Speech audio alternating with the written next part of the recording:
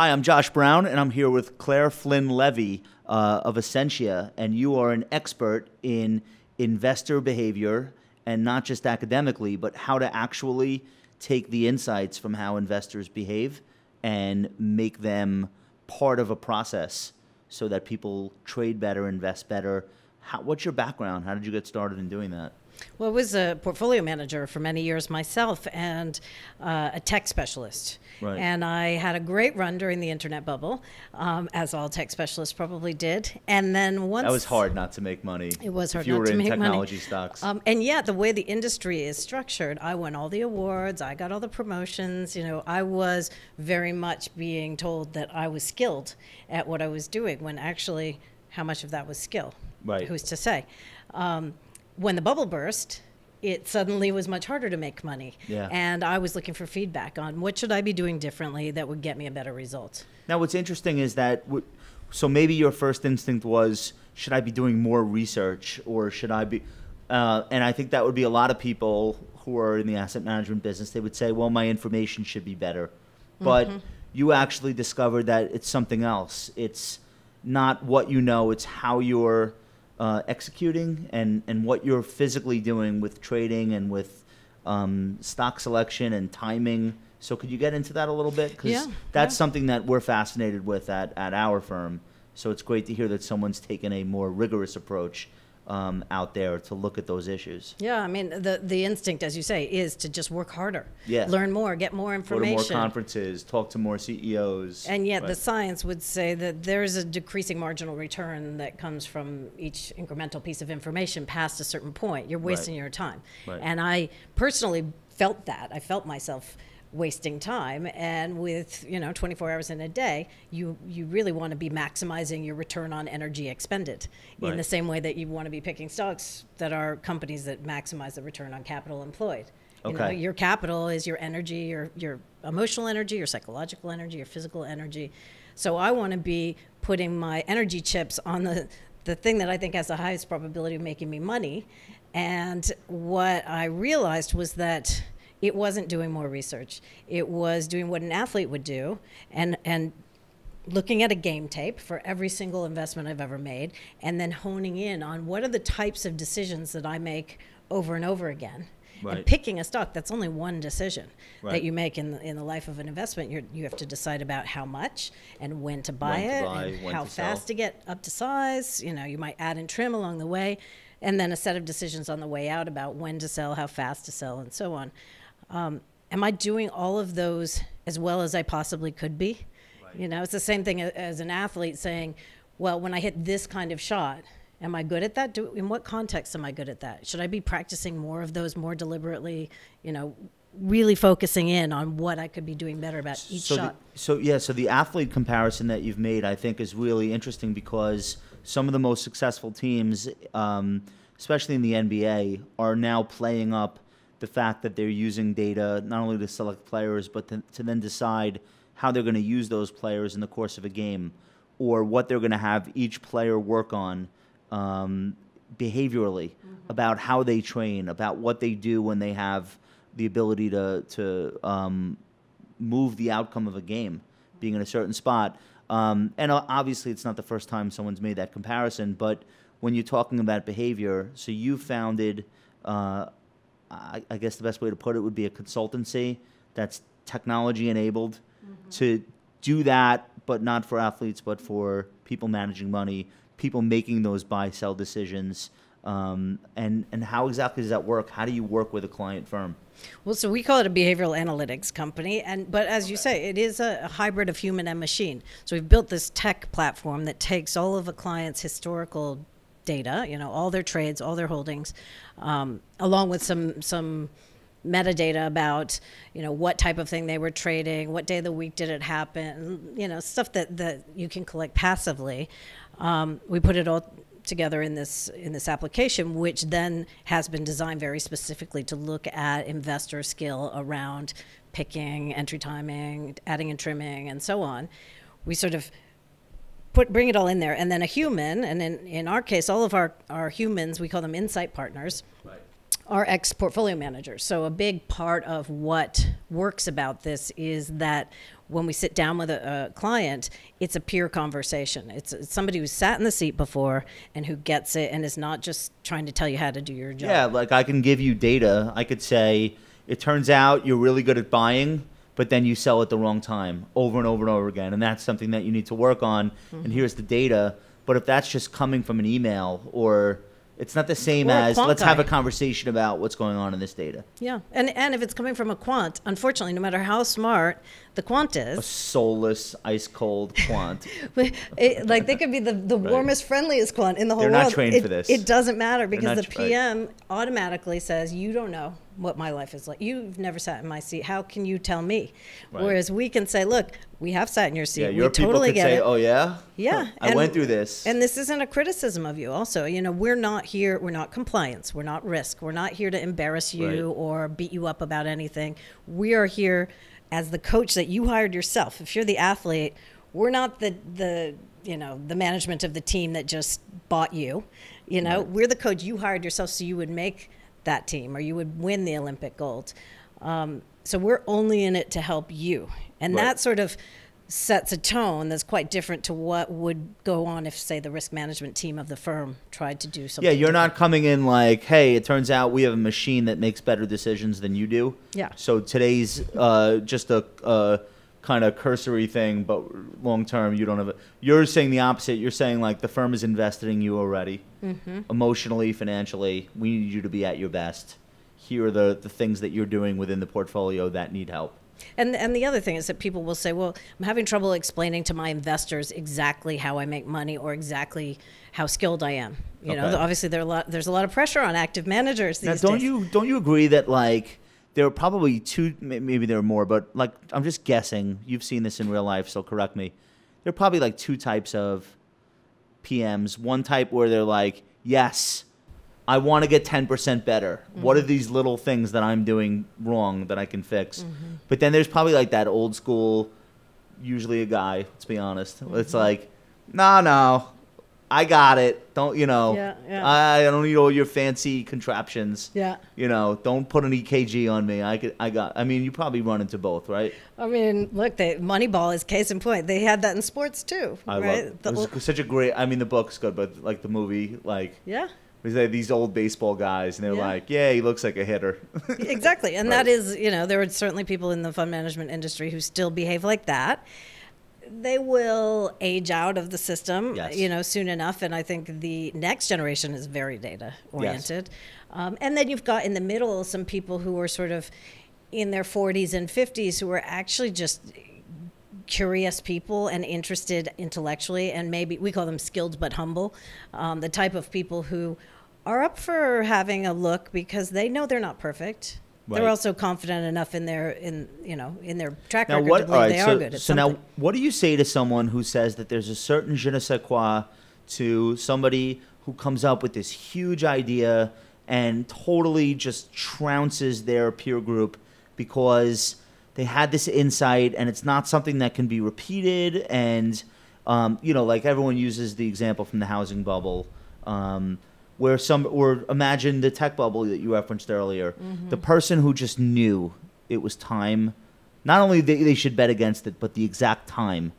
There's no way, my guess, there's no quantitative way to pick up on A, who that person's going to be, B, whether or not that behavior is repeatable in another market environment. You would agree that there are probably limits to what can be done by studying people's behavior or studying the trades they've made, right? Well, I would say, if you're an allocator, for example, and you're trying to find a manager who's going to do that or do that more than once, best of luck. Good luck, right. But also focus on the process, right. So you can be very right about a particular call and your timing could be brilliant, and then you don't follow the process once you're making money and you blow it all, or you think that it's going to be as easy the next time. So you don't do your process as you go into the next idea, and then you blow it all. So, but even away from the so one of the most famous, we're not going to name names, one of the most famous hedge fund managers that traded the financial crisis perfectly at the beginning, picked up on everything that was going to happen, constructed the right trade, made like $30 billion. This person was a convertible ARB person. it was so far outside their process to be making bets on CDS that it would be almost be like if I'm a guitarist and then I go pitch the winning game in the World Series. Like one thing totally has nothing to do with the other. And I guess that kind of outlier is not what you should be expecting. Definitely And not. probably making smaller improvements and getting better is more rational, which is where you guys come in. Yeah, exactly. And getting people who know what their remit is. They know that they are a converts manager. Yeah, and that's what I do, so I want to be the best at it. Yeah, exactly. And then helping them understand that, 1 year does not a career make. So therefore, you can have a good year, you could have a bad year. Let's not get too excited about how much of that is down to you personally. Let's focus on what did you do well and what did you do poorly, regardless of what the outcome was, so that you can, keep iterating and iterating. And over the long term, the luck part will even itself out, and the skill that you've honed will be what wins the day. So I would argue like the service that you're offering is more important than ever, given the realities of investor preference for low cost, investor disinterest in alpha, I guess is the best way to put it. There's some data showing that even outperforming funds have been seeing net outflows this year and last year, which seems kind of inexplicable given the history of investor flows. So maybe like that ability to quantify the skill of the manager becomes the most important thing a firm can focus on in asset management. I agree. I mean, to me, I would assume it's you the would most agree. important thing. But it goes for people outside of asset management too. It's like, if you can figure out what is it that I'm trying to achieve and what are my resources, I have a certain number of hours in the day. I want to do more of what I'm good at and less of what I'm not. It's just common sense. So in fund management, the pressure is on so massively to prove that you're worth the fees that you're charging. Yeah. And I think now at this point there's a branding issue around active management where you're going to get fired often despite good performance because, a large allocator has just decided enough already with the active management. So I believe that there is skill to fund management, that there are going to be active managers, just fewer of them. And that if you want to be one of those, you got to play at a different level, and this is what makes you play now. At that level. So in real life, your business is catering to some of I'm not going to name names, but like catering to some very large asset management firms, alternatives, some big hedge funds. Do you find these people are probably the survivors because at least they're thinking about the right thing right now, Definitely, yeah. I mean, I think that it is, if you're not thinking about this, then the clock is ticking against you. I agree, and I think that there's a generational thing happening. Like the marketing and advertising does not work, or even the reputation does not work in the absence of there being some evidence that you actually can do what you say you're going to do. Yeah, I think the market's fed up. But then if you can create evidence that shows that you do what you say you do, right. At the end of the day, humans still prefer dealing with humans. And so if you can meet a human fund manager who you actually trust and believe does add value, then it's an easy decision to give that person money. Totally agree. So I told you we were going to mention the conference that you're throwing, the event you're throwing early in the video, and here we are doing it at the end. But it sounds really cool because it's in New York, so that's good for me. But it's about a topic that I don't think anyone's done an investment event specifically around this topic. Yeah. We came close with evidence-based investing, but this is like purely on the behavioral side of becoming a better investor. So I want you to talk about it, not me. Sure. It's the second one you're doing, second annual. Yeah. Okay, so what can we expect at the event? What's it called? Where is it? What date? Give me everything. Yeah, it's called Behavioral Alpha. It's on the 9th of November in New York, in the Flatiron District. And it is an event for senior fund management professionals, primarily PMs and chief investment officers. Right. This is for like institutional investors and PMs and like asset managers. People who make investment decisions. Because it's not like throwing the doors open. You're only going to have, what did you say, 75? Yeah, it's quite a small event. And everyone will feel like they're involved in it just by being there. Exactly. It's not a huge event. Exactly. I mean, the purpose of it is really just to bring together those people that, there's one in every firm who is the lone wolf who's been talking about this for years and has read all the behavioral finance books and has been looking at how to apply them and is struggling to get that sort of buy-in from colleagues. We bring these people together and say, look, you're not alone. So it's a one-day event in Flatiron District. And then you were telling me that the day ends with a poker tournament or poker instruction. Yeah, so one of our, which during is the day. Very cool. Yeah, it's particularly because poker has become so topical amongst, financial media. Everyone read the Annie Duke book. Exactly. That came out this summer. Okay. And I actually just published an interview with her today, as it happens. She's awesome. One of her friends and peers is a woman called Maria Konnikova, who is a psychologist who learned how to. Great tennis player. No, different one. Right. Just kidding. Not the first time I've heard that, though. Okay. I bet she's heard it a lot. Okay. But she basically learned how to play poker in the space of a year and got from 0 to winning. I read about her. She had to quit her day job because she was so good at poker. Yeah. So she's one of our speakers. She's actually speaking about. Who else? Give me who else is speaking? So we have Maria talking actually about con artists and what can investors learn from con artists. Okay. And then in the evening she is hosting this poker event, which is going to be a bunch of people sat around a table learning certain poker concepts and seeing their own biases in action. Then the take home is the ability to apply that to your investment decision making.